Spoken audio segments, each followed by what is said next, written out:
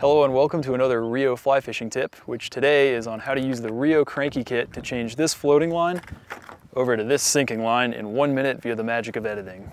So now I have my leader attached to my spool, my handle installed on the spool, my buddy's holding the reel with the drag backed all the way off, and I'll simply crank this line off until I get to the backing.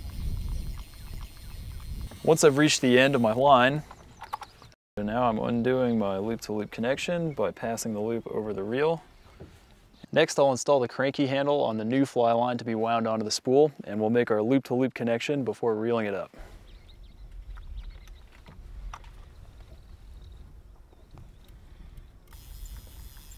So once we have the new fly line reeled up, we just need to add a leader and go fishing. This takes about 10 minutes real time, so this is a really great tool for swapping lines on the water. Thanks for watching today's RIO Fly Fishing Tip.